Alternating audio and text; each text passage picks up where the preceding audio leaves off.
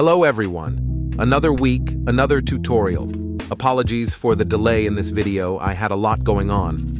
Today, we'll be covering aiming, creating a reticle or crosshair, implementing hit registration for the enemy from the player, and delving into inverse kinematics. Debugging. Let's start by debugging and improving our previous code. Feel free to revisit our last tutorial for better continuity. In the previous code, the character could only roll when she is running. However, we want the character to be able to roll in the direction she is facing, regardless of whether she is running or not. To fix this, let's first navigate to where we handle the animations. Under the else condition, add if not roll. Now, let's create a new function called roll state. Within this function, check if the player has pressed the roll key and is in the base or run state. If true, set roll to true, play the roll animation, set the state to roll, and, as always, disable the upper collision of the character. Now, delete the initial line of code that used to handle this, and call the roll state function under the physics process function. Now we create a condition under the physics process function that moves the character in the direction she is facing if the move keys are not pressed. This adjustment ensures that the character can roll in the direction she faces, irrespective of her running state. Let's proceed to the next segment of our tutorial. Character setup. In the character setup process, I established a raycast 3D named Aim Ray under the camera. I positioned it slightly forward. A scene was added to the Aim Ray node, containing a simple CSG mesh scaled down to represent an arrow. You have the flexibility to change this to a projectile of your choice. The scene is animated to simulate a shot, beginning with keying its initial position and visibility, followed by keying its final position, turning, and keying the visibility off. Next, a new 3D node was created as a child of the neck and named Spine Target. This node is positioned above the character and serves as a target for the new Skeleton IK node we created for the skeleton. In the inspector for Skeleton IK, the spine bone was selected for the root bone, and the upper chest bone was selected for the tip bone. Once this setup was complete, the target, spine target, was chosen in the Skeleton IK inspector.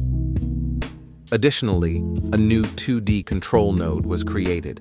The crosshair texture was dragged onto the interface and set to the desired size. It's important to note the X and Y axes of the image for later use in the code. With these steps, the character setup phase was concluded. Aim state and camera motion. Now for the script, we start by creating variables for the new nodes we've added: Aim Ray, Skeleton, IK 3D, General Skeleton, and Anime Timer. The Anime Timer is the animation node responsible for handling the animation of the arrow shot. Additionally, we create a dictionary named Combat State. My plan is to give my character different combat states based on her situation. You can ignore this by making the keys and values of the dictionary's normal variables if you want. Inside my dictionary, for the arrow combat, I set the aim state to false and fire state to false as well. I create a new variable called target and set it to false. Afterward, I create a new function called aim type. In this function, I check if the player is pressing the aim button and is not rolling, climbing, or crouching. If this condition is met, I rotate the character to face the direction of the camera, set target to true, and the state to aim. We then check if the player just released the fire button, target is true, and roll is also false. If that is the case, we check if the player is not already firing an arrow. Then, we play the animation that shoots the arrow along with the character animation and set fire to true. We then check if the player has let go of the aim button and set target to false and the state to the base state. Remember that the states are being sent to the camera for camera motion. So, if we head to the camera code, we export a new variable called the aim position. Move the camera to the position we like for the aim, copy and paste it for the aim position variable, and then copy the default position back to the camera's position to set it back to default.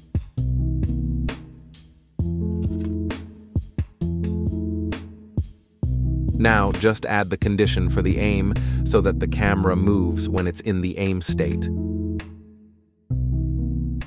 Crosshair. In the process of enhancing our user interface, we introduce a new script for the UI node. Within this script, we define a variable for the imported Crosshair texture and export a node named camera. Upon navigating to the editor and selecting the UI, we observe the camera being displayed under the node's inspector. By clicking on it, we can choose the camera node. Returning to the UI script, we establish a new function named Crosshair placement. Within this function, we initially turn off the crosshair visibility. We proceed to set the crosshair's y-axis position by dividing the viewport's y-axis by 2 and subtracting the crosshair's y-scale. The same calculation is applied to the x-axis. This function is then called under the ready function. In the process function, we invoke the crosshair placement function and introduce a condition. This condition checks whether the character state, obtained from the camera, is in the aim state. If true, the crosshair visibility is set to true. Otherwise, it is set to false.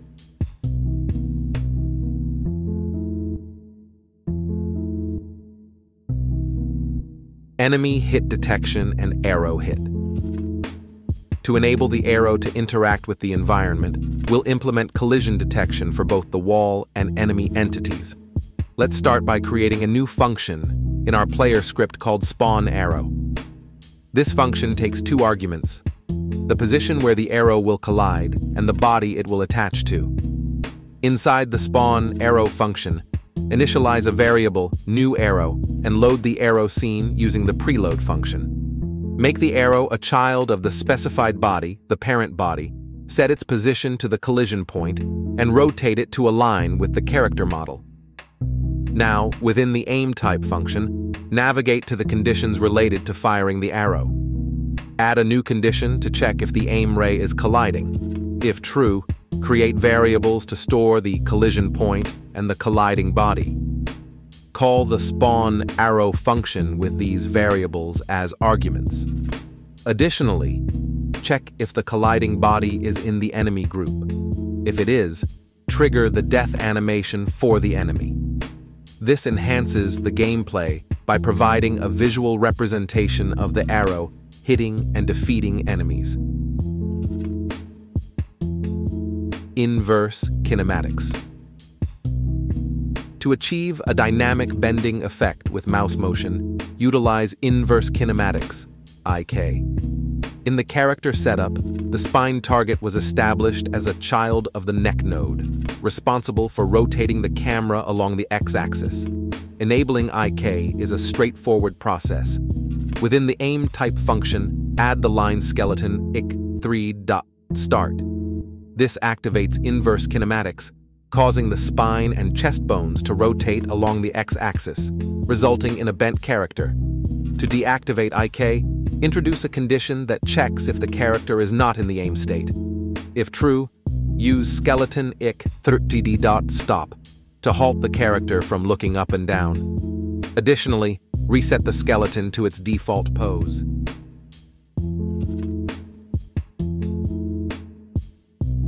Stay tuned for the next video, where we'll delve into the combat system.